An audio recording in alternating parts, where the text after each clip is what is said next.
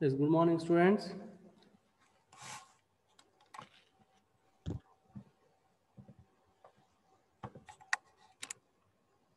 Yes, good morning, students. Good morning, sir. Okay. So my voice is audible, ma? Yes, sir. Audible. Okay, 1 minute. I will share my screen.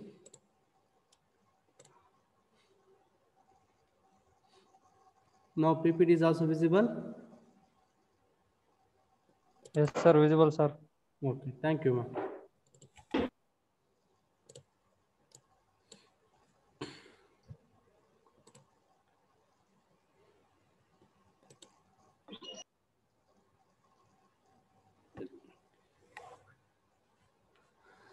Okay, last class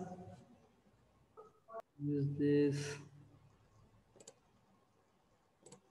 Yeah, last class what we discussed on we solved a problem on balancing of rotating masses. Is there any doubt regarding that? Yes.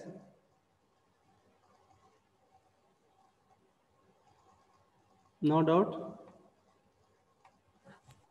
No, sir.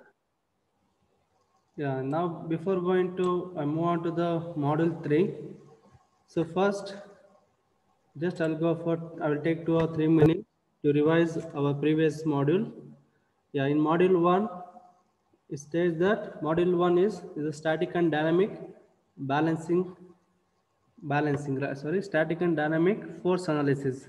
Sorry. Yeah, in module 1, the static and dynamic force analysis. Then how do you make a static and dynamic force analysis? By taking an equilibrium equation. First static force equilibrium equation is nothing but vector sum of all the force equal to 0. Another one is static moment equilibrium, vector sum of all the moment about an arbitrary point equal to 0. Second one, if you go for dynamic force analysis, again we use a dynamic equilibrium equation. One is dynamic force equilibrium equation is S. My voice is audible? Yes, sir. Audible, sir. Yeah, okay. In dynamic force equilibrium, whatever the first uh, force dynamic equilibrium, vector sum of all the force acting on a body is equal to mass into linear acceleration. If you go for second one, uh, what is the moment or torque dynamic equilibrium equation, vector sum of all the torque or moment is equal to mass moment of inertia into angular acceleration, right?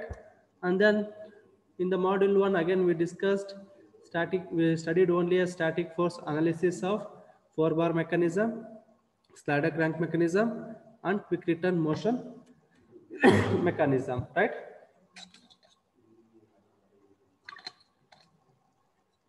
And you all almost know, remember those three equilibrium equation. Static force equilibrium equation, one is a member subject to only two force member. Then if you want to make it equilibrium, those two force magnitude should be the same, act in opposite direction, same line of action. Second one, a member is subject to three forces acting on a member means if I want to make it a member is under equilibrium condition, all the three forces acting, the line of action for all the three forces should be meet at a point. That point is called as point of concurrency. And if you draw a force polygon for all the three forces, there is no resultant force exists. Then third case, if member is subjected to two force and a torque, whatever the two forces are acting here, they are parallel to each other, acting in opposite direction. The magnitude is same, but act in opposite direction or parallel to each other. That produces a couple.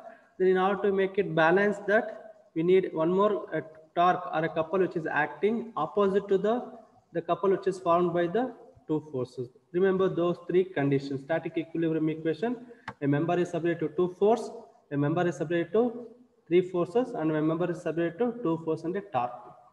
And then you go for analyze it. What is the force convention? How do you represent force exerted by member I on J? A member 1 on member 2 or link 1 on link 2 we represent as F suffix ij or F suffix 1 2. And also we analysis force analysis of a slider crank mechanism and 4-bar mechanism means we are going to determine the magnitude and direction of forces acting on each part or each link on the mechanism when a mechanism is subjected to an external forces, right? And also we discussed principle of virtual work, etc., right? That is discussed in module 1, static and dynamic force analysis. We study only a static force analysis. Next, in module 2, balancing of rotating and reciprocating masses. Balancing is nothing but it is a process or technique to eliminate or to correct unwanted inertial forces that are present in rotary masses or rotary machines or reciprocating machines. That technique is called as a balancing. Again, if you go for balancing, there are two types of balancing. One is static balancing, another one is dynamic balancing. Static balancing is nothing but vector sum of all the, when the body is under rest or in under uniform rotation, vector sum of all the forces acting on a body equal to 0. Means when several masses are rotating on the shaft, the CG of the rotors and that is coincide with the axis of the shaft, then it become a static balance. When you go for dynamic balancing, vector sum of all the movements or a torque is equal to so in dynamic balancing, two again equations. One is vector sum of all the force equal to 0. Second, vector sum of all the movement about an arbitrary point equal to 0. Movement is nothing but force into distance. In static balancing, only vector sum of all the force equal to 0. In dynamic balancing, vector sum of all the force equal to 0. Another one is vector sum of all the movement about an arbitrary point is equal to 0. That is a static and dynamic balancing. And also we discuss what is the balancing of rotating masses. In that we have discussed about 4 cases. First case, balancing of single rotating masses by using a single counter mass in the same plane. Second one, balancing of a single rotating masses by locating two different counter masses. Either that is located in on one plane or one side or in the disturbed mass in between the counter masses. Third one, balancing of several masses rotating in the same plane. Then fourth one, balancing of several masses rotating in different plane. From the exam point of view, in the model 2, what we can expect here, write a short note on static and dynamic balancing or the problems that related to case number 3 and case number 4. Okay? Yes. Yes. Is there any doubt regarding module 1 and module 2? In module 1, we covered only one topic, one question you can attend. In module 2 also, one question you can attend. Yes? Let's give me response. Is there any doubt regarding the module 1 and module 2? No, sir. No. No, sir.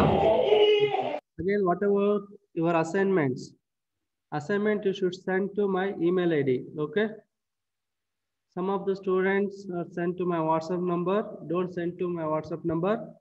Directly send to my email ID. I think you all know about my email ID. Okay, I will send in the. No, sir. Yeah. Now today we're going to start one more module, module 3, governors and gyroscope. Again, here also we're trying to cover only one question, governor. Okay. Yeah. What do you mean by governor? Yeah. The next slide is visible. Yes. Give me response. Yes. Yes, sir. Visible, sir. Okay. Thank you. Yeah, governor is a device, okay?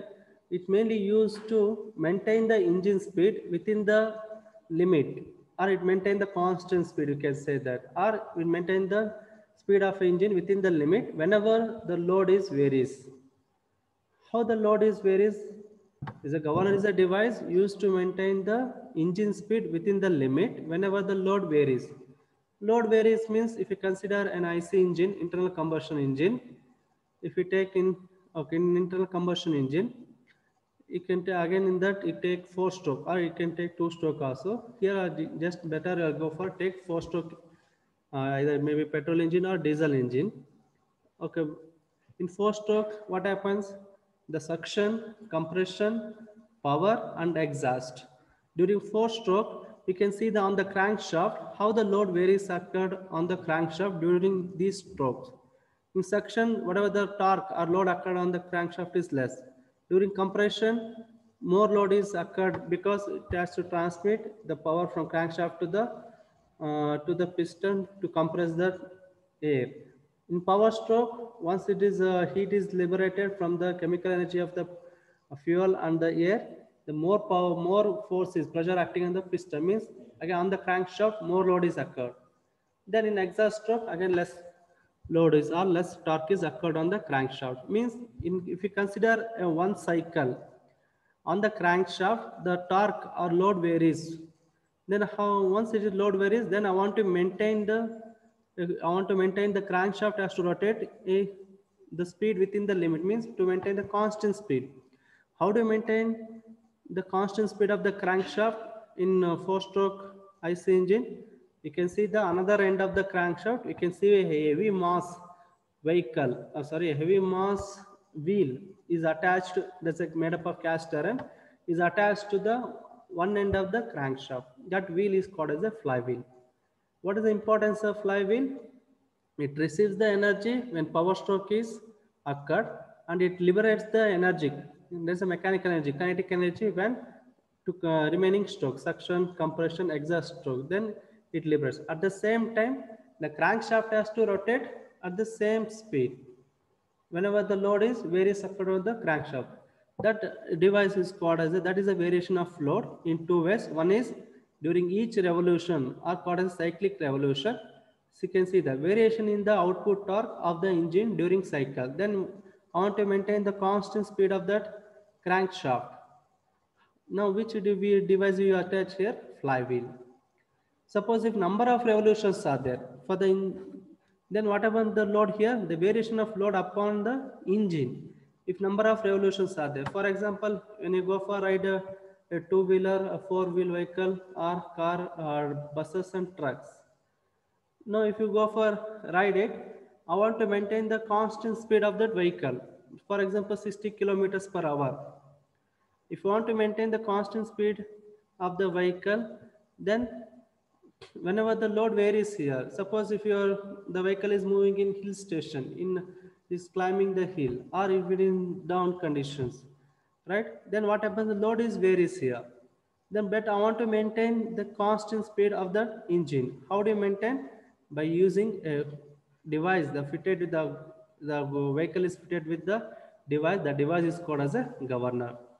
You can see almost all in our college buses, KSRTC buses, and beside of the driver, you can see in the bonnet, actually, in bonnet, before the bonnet, you can see in the nearer bonnet and the mirror. In between, you can see the one small devices, that is electronically controlled devices. You can see the name on that.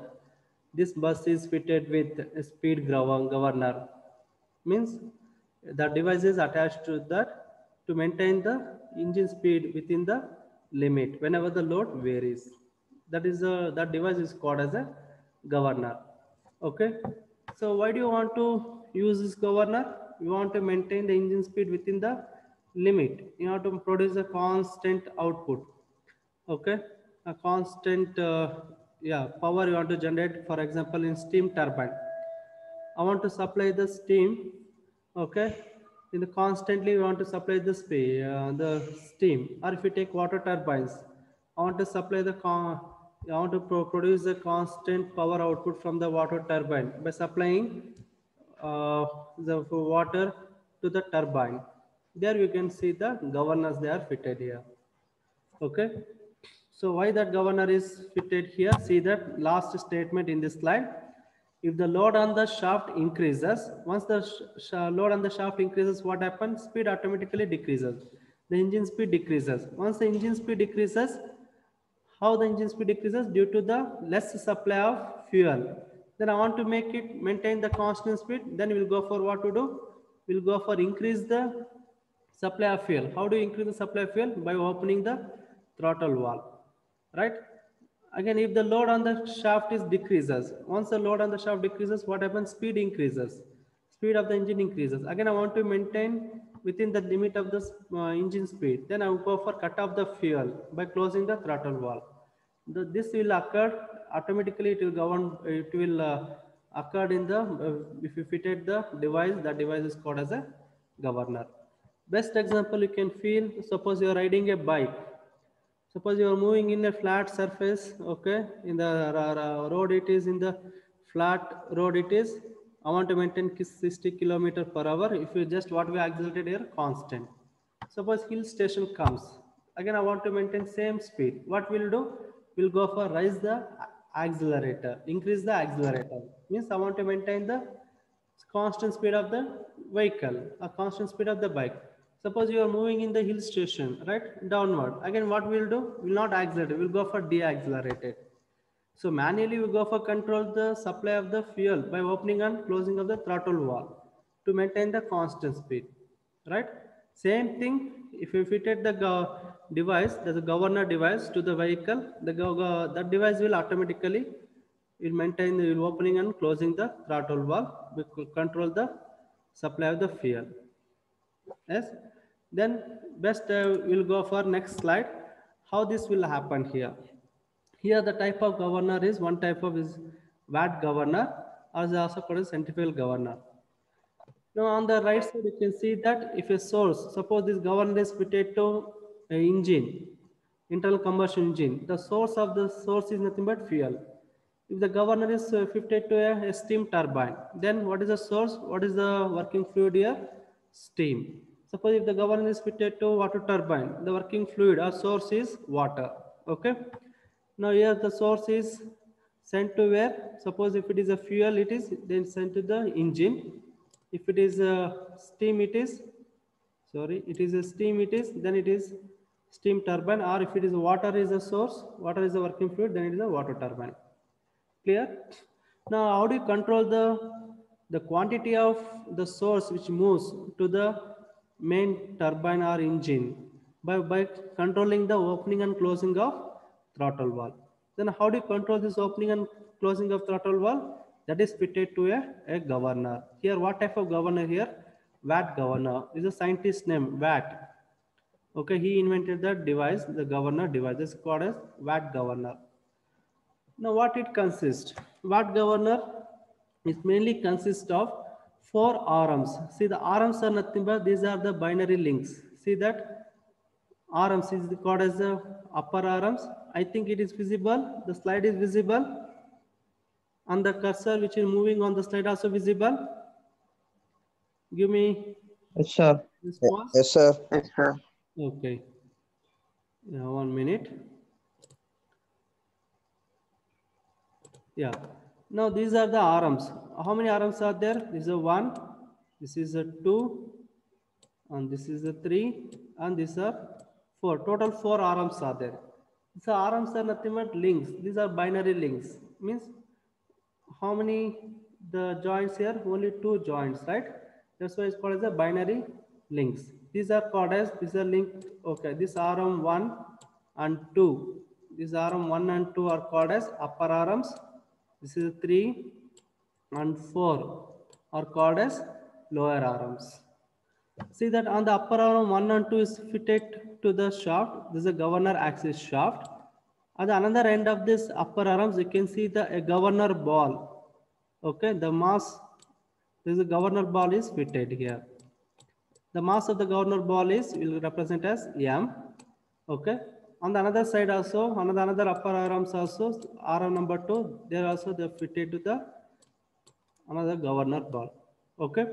Lower arms, see that the lower arm 3 and 4 is fitted to one more device is called as one more component called as a sleeve. It is also, it will move up and down. Okay. The sleeve is a heavy mass component just placed over the governor axis. That is called as a sleeve.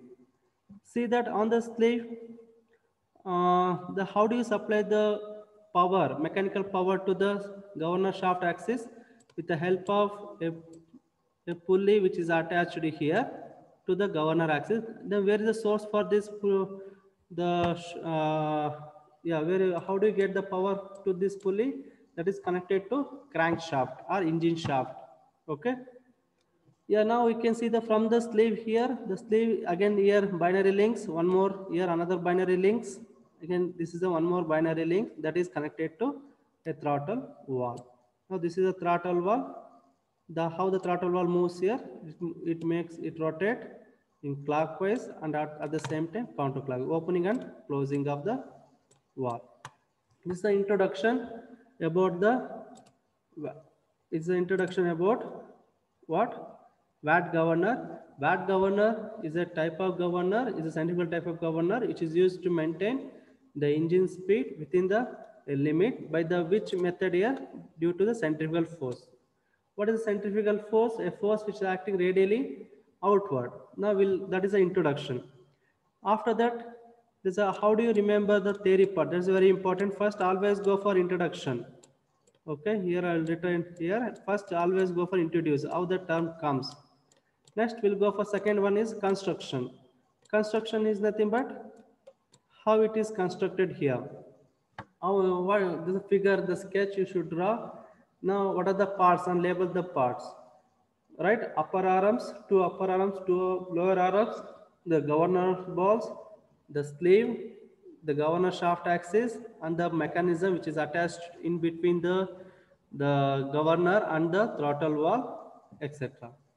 Now after this, now we'll go for explain the third point is working principle, how it works. Okay, how it works. Yeah, see that whenever the fuel is supplied here, supplied to the engine, so for consider is the cover is fitted to internal combustion engine.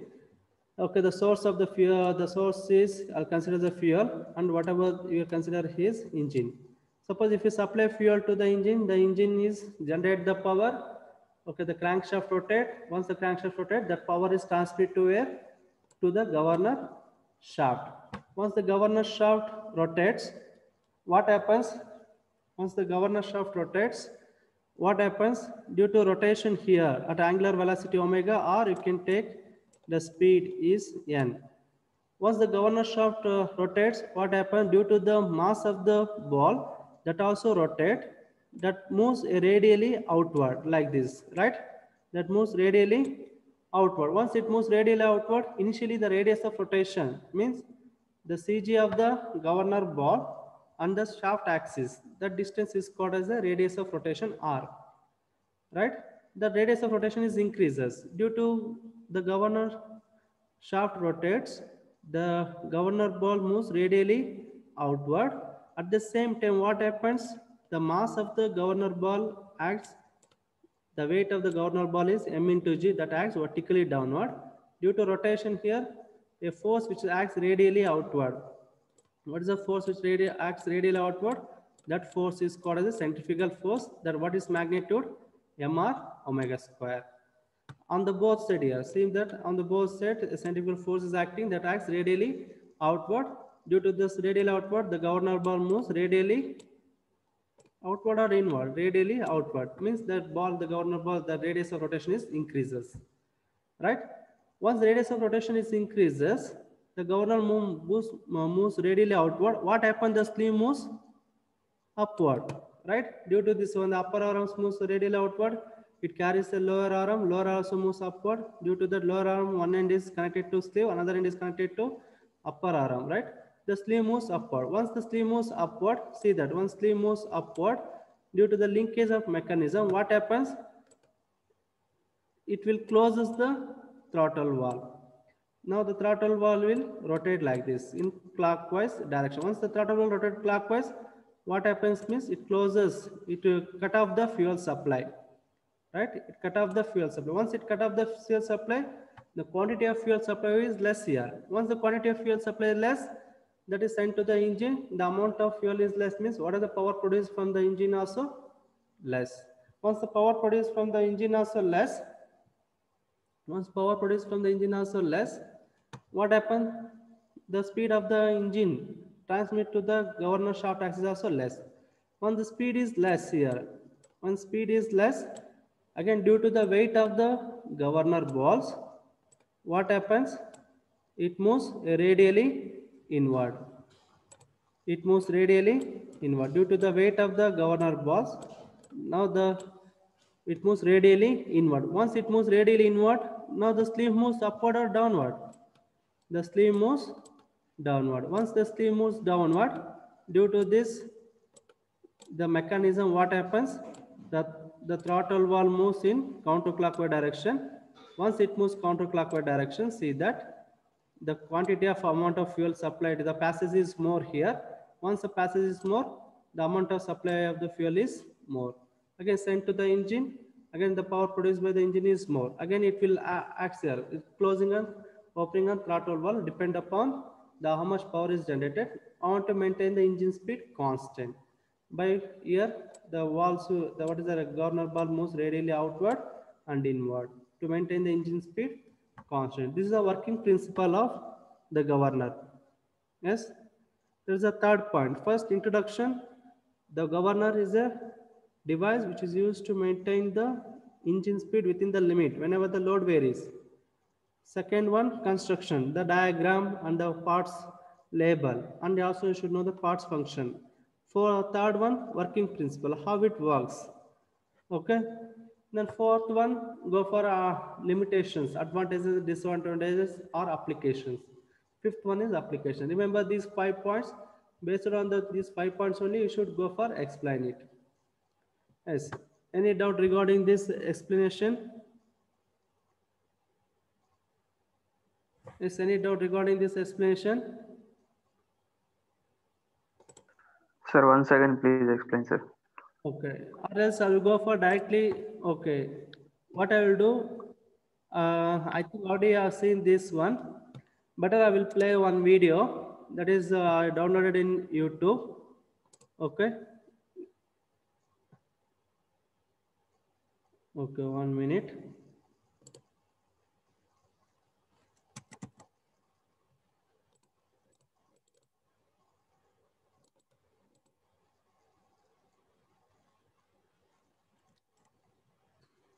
Okay, I'll show that video. You can understand it.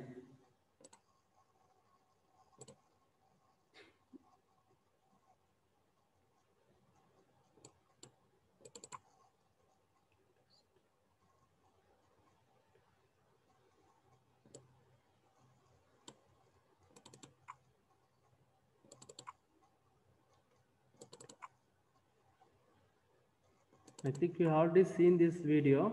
Again, for the subject point of view, again, one more time, I will play this one.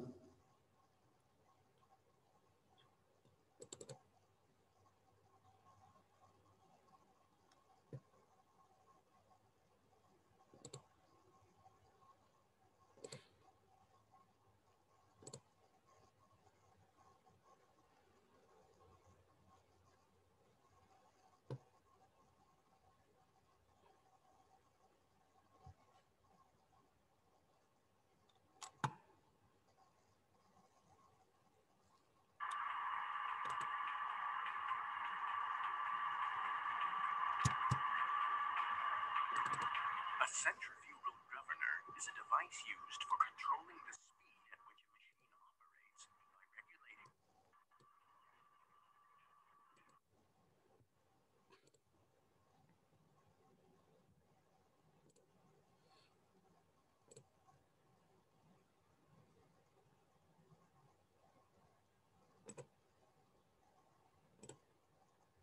Yeah, now the screen is visible.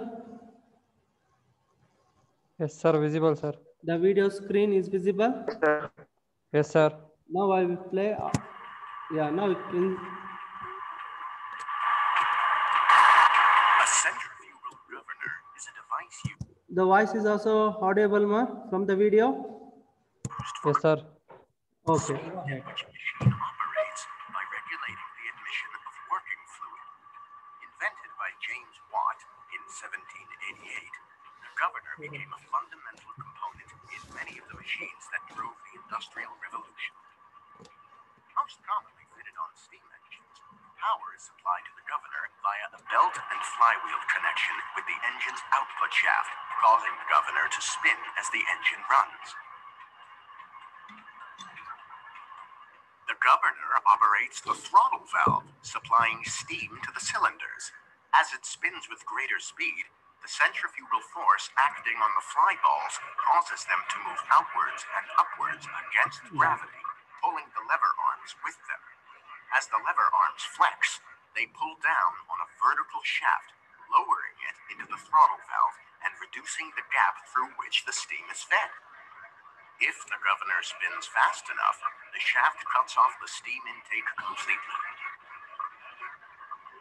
The utilization of a governor became crucial in the operation of large engines and machinery during the Industrial Revolution, and long since.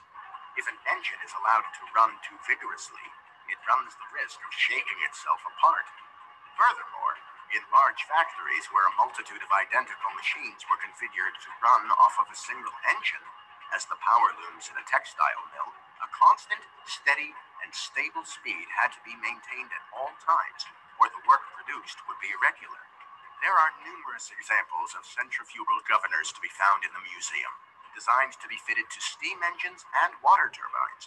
Though differing in size and complexity, each one is an equally crucial component of its machine.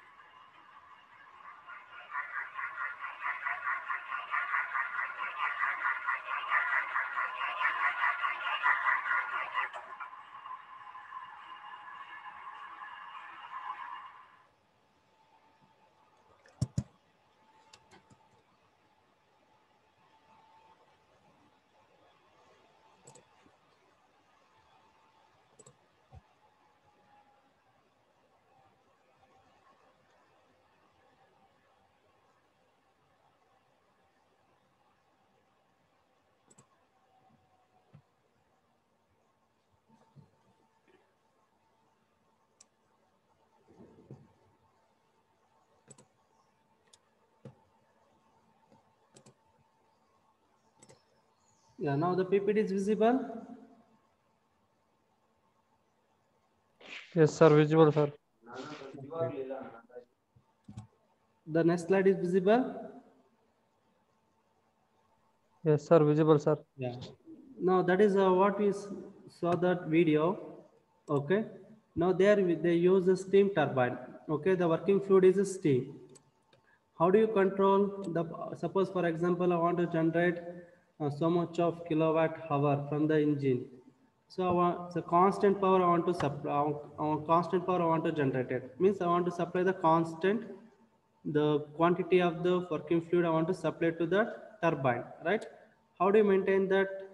Then if you want to produce the constant power, means the speed of the engine should be also rotate constant speed, right? By opening and closing of the throttle valve. How do you control this opening and closing of the throttle valve? That is connected to the governor.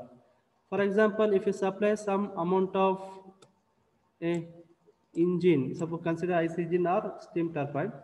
If you supply some amount of working substance to the turbine, now the turbine produces a power. Due to the, once the turbine produces a power and the turbine shaft rotates at a certain speed, then that speed, that mechanical power is transmitted to where? From the engine or from the turbine to from the governor shaft axis. Once you supply the power to the governor shaft axis from the turbine or from the engine, once the governor shaft rotates, what happens? Initially, the radius of rotation of the governor bar is R. The governor bars start to rotate in same directions here, right? That what we see in the video also. At the same time, when the governor bars rotate, due to that, what happens? The one is the force is generated here, the gravitational force m into g that acts vertically downward. At the same time, when the governor shaft rotates, a centrifugal force, a force which acts radially outward. How much centrifugal force here? Mr omega square that acts radially outward. Due to the centrifugal force, what happened? The governor ball moves radially outward. Once it moves radially outward, what happens? If the radius of rotation is increases, then governor ball moves radially outward, means its radius of rotation increases. At the same time, is the linkages here, 4 arms here. Upper arm is connected to governor shaft axis and the another one is governor ball. In the middle, you can see the lower arms are connected here. The lower arm is connected to, one is upper arm, another one is connected to sleeve. Once the governor ball rotates radially, and due to centrifugal force, it moves radially outward. Once it moves radially outward, the sleeve moves upward, right? Once sleeve moves upward, due to the linkage here, What happens when sleeve moves upward? It will cut off the fuel supply. It cut off the fuel supply by closing the throttling valve. By closing the throttling valve. Small passage is here. If the cut off the fuel supply by closing, not entire completely closed, some passage should be there. Amount of fuel supply is less here. Once amount of fuel is supplied less means what happens? The engine or the turbine produces less power. Once less power means less the rotation of the engine speed or turbine shaft. That is transferred to where? Governor shaft axis. Once it transfers to the governor shaft axis, now what happens? When this engine speed rotates, less speed here. Once engine speed rotates less, the governor shaft also rotates less speed. What happens? Due to weight of this governor ball, it moves radially inward. Now the arms, upper arms of the governor ball moves radially inward. Once it moves radially inward, the sleeve moves downward. Once sleeve moves downward, again due to this mechanism, what happens? The throttle valve will open more here. Means the throttle valve will open more means more passage, you can see that, and more amount of fuel supply to the engine or turbine, then again it produces more power. Now our aim is to maintain the engine speed within the limit whenever the load varies. Now this is the working principle of the governor. Yes. Best example you can see there. Some other examples also you can see that. See the merry-go-round, the instrument, the toy instrument you can see in the babies. You can see the toy instrument. If you give a key to the toy, again if you leave it, the merry-go-round, you can see the all the whatever the strips are there, they rotate. Due to the rotation, the balls will rotate radially outward, right? Radially outward. And if the speed decreases, whatever that lever, whatever that strips are attached here, the pipes, it moves radially inward. That is a merry-go-round. Again, you have seen in the exhibition also, right? Some exhibition comes to the similar to merry-go-round. Or if you see in some of the ladies' cloth, the gagra. So if once the ladies they rotate here, what happens? The gagra will move radially outward.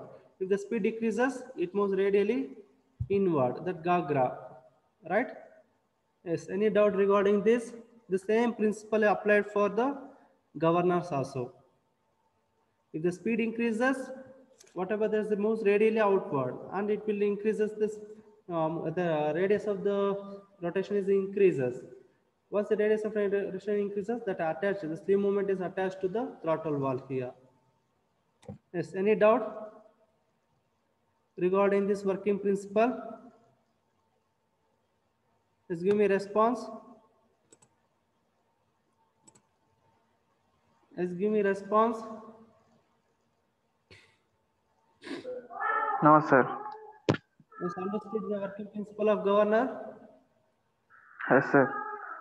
Okay.